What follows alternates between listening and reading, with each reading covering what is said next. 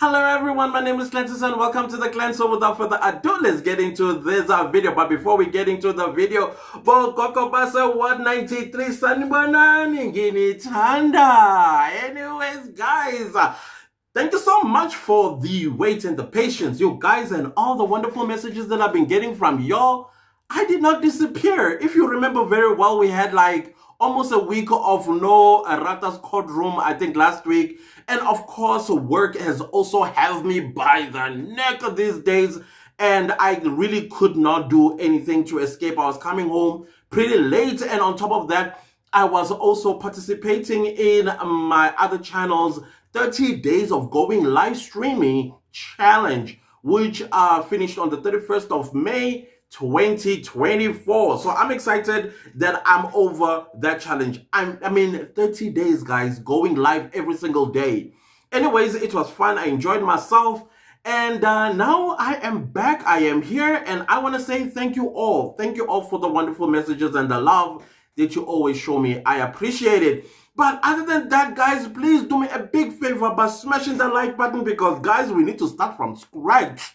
I need those 1,000 likes because the numbers are starting to go down. So let's pick them up again by smashing the like button and also leaving a comment about what did you think about Pinky's testimony since she started yesterday. But we will get there. But before that, let's go to the Gauteng High Court to Judge Rata's courtroom. I almost said something else. So, of course, during my work, I was trying to still here and there, trying to listen to Pinky. I'm not going to try calling her surname because I know I'm going to butcher it. So, I'm just going to call her Pinky.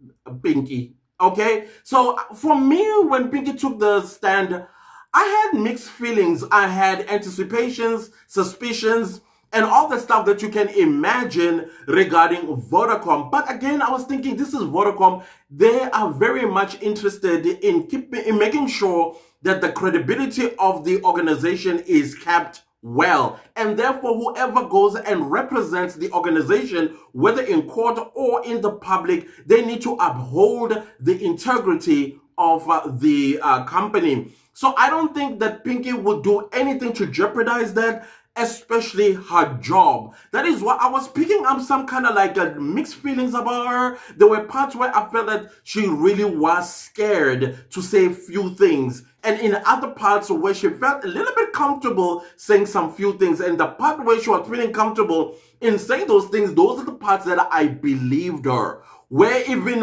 Judge Rata was trying and put something in her mouth, she kept spitting it out. And I like that about her. And I was like, okay, I think this witness is somebody that we can trust going forward. For me, the biggest picture is Vodacom. And there is no way that she is going to jeopardize that credibility and integrity of the company, because she may have a few skeletons in her closet that maybe, and I'm saying maybe, Kininda may have against her, or whoever may have against her, and made her to come and take the stand. However, though, her testimony yesterday gave me Holstein, Mabasa, and all the phone numbers that were being read, and I kept thinking, but ma'am, I thought you were coming on the stand with transcripts. So we get to hear exactly what these conversations were about between Khumalo and accused number 5, because you could tell that the fishing expedition,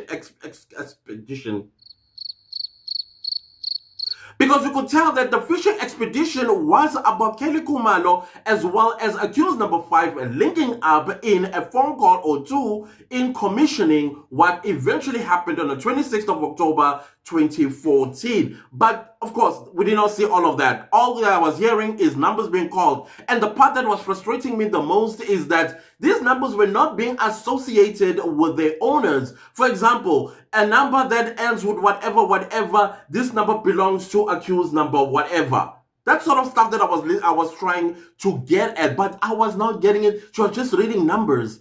And I'm like, but what is it that she's doing that is different from what Stain has done, except for a number of discrepancies that I heard from her testimony that do not link at all with what Stain had said on the stand. Which I thought to myself, oh my goodness, here goes the cooking it's going on. As Pinky continued to testify in Rata's courtroom, you could tell that she was going towards the swim swap of Senzo Meyiwa's cell phone. And in my head, I was like, ooh, what is the state planning now? In my mind, I was thinking, okay, if all else fail in pinning the death of Senzo Meyiwa on the 5 people, they better have plan B. And the plan B, I think they are sneaking it in slowly but surely, or they are just introducing it slowly but surely. And I'll tell you what exactly that I suspect they are slowly introducing, if not sneaking into this particular trial. So I feel like the state is coming at Kelly Khumalo sideways.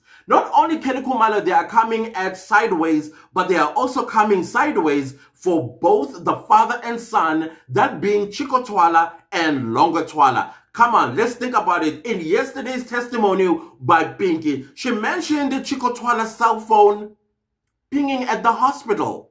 But now we know that at the hospital, there was Kelly Khumalo, the sister, the boys, the neighbor, and the one that also cleaned the scene. Chico Twala was nowhere near until later on, where after Kelly Khumalo allegedly had called him first to announce what had happened to Senzo Meyiwa. Now, my question was, the 8 cell phones that Rata Mokgotleng is so very much interested in Kelly Khumalo having them, and possibility of pinning all 8 cell phones on Kelly Khumalo, made me think, like, was it possible that Kelly Khumalo may have also had amongst the 8 cell phones Chico Twala's cell phone? Because think about it, when the cell phone was identified at the hospital, at that time, Kelly Khumalo and the sister were still there. Remember, Longo Twala ran away, pushed one of the 2 intruders, and off he went. Right? So there's no way that Longo Twala was using his father's cell phone, or maybe Zandile being the girlfriend of Longwe, and maybe Zandi at some point did not have a cell phone, and Chico Twala may have borrowed his cell phone, and hence it was pinging at the hospital.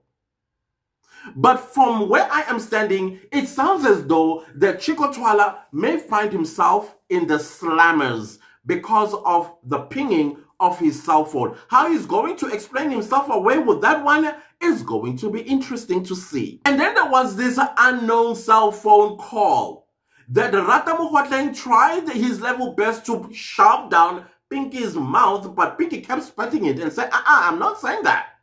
But there is an unidentified call. We don't know where it's coming from. And then, of course, Rata wanted to know that if it exists. Of course it exists. It's there in her data. But to whom it belongs to, Vodacom does not know. But you could tell that this is the point where the state together, I think, you know, they were trying to pin that phone call between Kelly Khumalo and accused number 5. And the other interesting thing about Pinky's testimony yesterday was about the towers, where this particular call or this particular cell phone was not picking up. It was giving me AVL deja vu, where the AVL would lock off at important places and locations that could actually exonerate the accused. So now we're having towers that were not picking up. I was like, wait a minute. I think when the defense come on board, they really need to push this one about the towers getting off here and the possibility of those towers and cell phone not picking up. I can understand when you are traveling long distance that may actually happen, because sometimes when you travel long distance, like some of us who come from Durban, as we travel along the N3, sometimes we don't get a network. But this is the city of Johannesburg. You are inside one of the advanced provinces, possibly anywhere on the African continent, and you are telling me some of those towers were not picking up and pinging cell phone, some cell phone networks. To me, that was a little bit dodge. But again, remember, do we trust Pinky or don't we trust Pinky? For me, at this point, I think I do trust her. I do trust what she's saying because she's not going to jeopardize her job for whoever that is busy cooking this case. And then came today. Unfortunately, Pinky, you could tell that she was ill. Listen, guys, this flu has us all. I am not even sure if I've recovered or I'm not recovering, because some days when I wake up in the morning, I'm groggy. Sometimes when the sun sets, I'm coughing. And sometimes when I am sitting while working, my nose is clogged and I have no idea what is going on. For me, I've had this flu probably now for a little over a month. So I understand what Pinky was saying, that she's been having this flu for the past 3 weeks. It refuses to go away. If you know what the name of the strand, please let me know. And how do we get rid of this horrible flu? If you haven't got it, please take care of yourself. And I hope Pinky gets well very soon, because she's very important at this point for this case. So today, finally, Pinky's testimony dove into Senzo Meyiwa's SIM card being swapped at 9:04 in the morning of the 27th of October 2014. However, we did see the movement of the cell phone post the death of Senzo Meyiwa going absolutely everywhere in Johannesburg, almost Gauteng, or maybe half of Gauteng for that matter. And I was like, okay, maybe not half of Gauteng, like the greater part of Johannesburg, let me put it that way. And I was like, oh, this is very interesting, until it was switched off at 2100 on the 27th of October 2014. Now, the question I was asking myself, why was the SIM had to be swapped? Is my question. Was there evidence that she was hiding? What's going on? Can Vodacom pick up what was in the previous card? I think this is what the defense needs to ask, so that they get to find out what exactly was in there that Kelly Khumalo, allegedly, when she made a SIM swap, she was hiding. What is it? Probably some records that she was trying to hide, and hence she did what she did. As I've said earlier on, that I think that this exercise with Pinky, it is to get to Kelly Khumalo, basically to arrest her. Basically, they are executing Plan B. This is the state, by the way. It could also mean that the state is busy rectifying the mistake of not incorporating Docket 375 into 636. And hence I was saying earlier on that I think the state is either sneaking in Docket 375, or they are slowly introducing it in this trial so that they can have everybody that were with Senzo Meyiwa on the 26th of October 2014 to come and answer. Who is the person that pulled the trigger? But the question I'm also asking, if they are slowly introducing 375, what then happens to 636? Do these guys get acquitted, or they are going to add 375 onto 636, and then we now have 12 accused?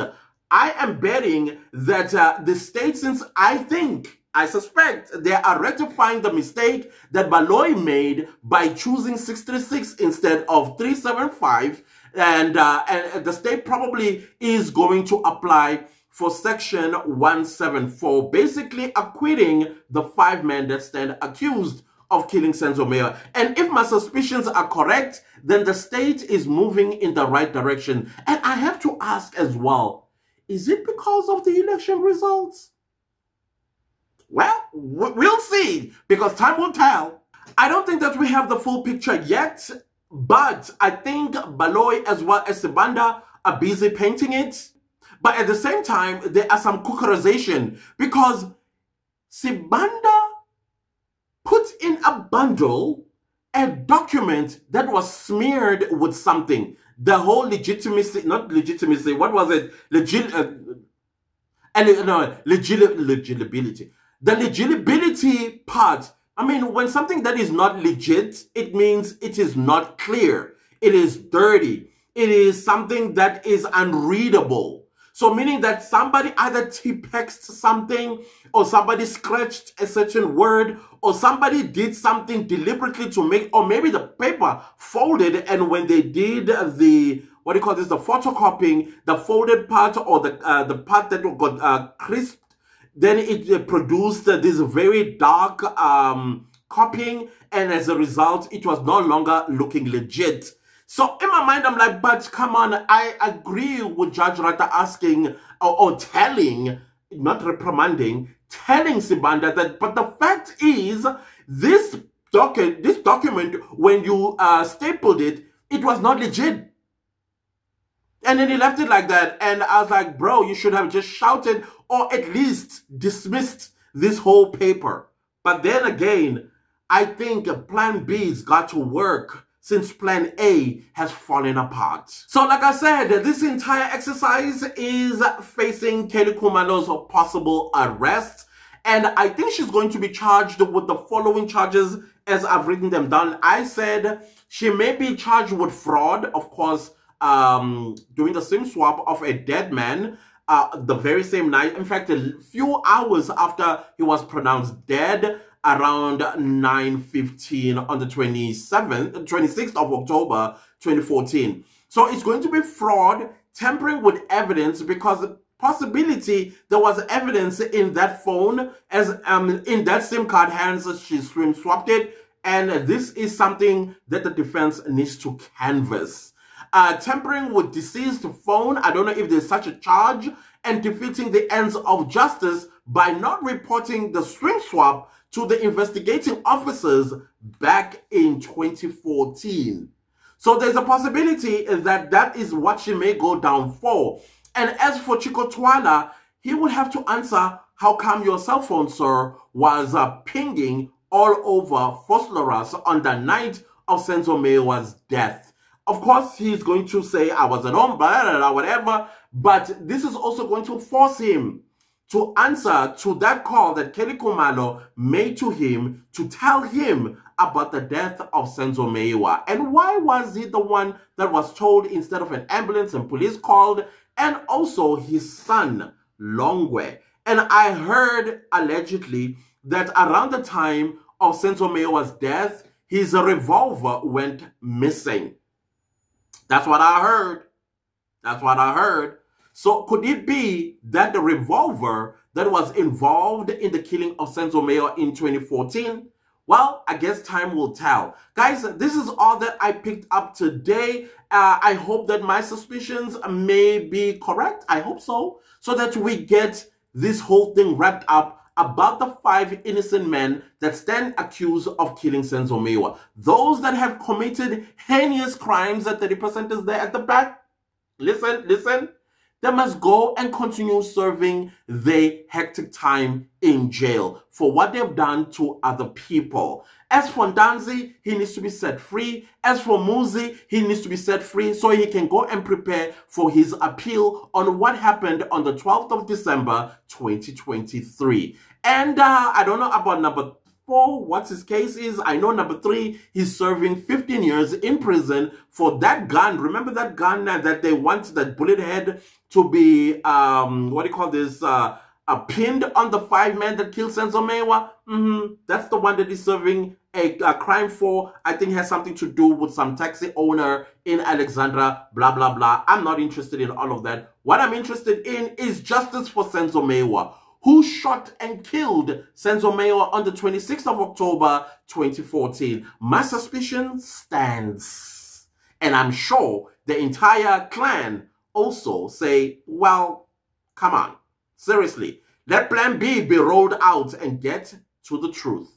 Anyways, guys, if you like the video, give it a like. If you didn't like the video, give it a like. Anyways, do subscribe to my YouTube channel and don't forget to click the bell notification so that you get notified every time I upload a new video. Thank you so much to everybody that's super thanking the channel. I see you. You are super thanking the channel even though I have not posted. Thank you guys so much. May you be entirely and abundantly blessed. Also, leave me a comment down below and let me know, what did you pick up on Pinky's testimony since yesterday? Do you trust her? Do you think she's telling the truth? Do you think they are headed towards Plan B 375? Or they are sneaking it in? Please let me know in the comment section. Thank you so much for listening to me. Don't forget to share this video far and wide. Do not leave without smashing the like button, guys, because we need to get the numbers up one more time. by liking the video. I'll see you next time with a new video. Goodbye. But Kokobase 93. What 93? I get it thunder. Get it thunder. Oh, Kokobase 193. I Hashem Gyantanda. How Gyantanda Shem Gyani Thunder.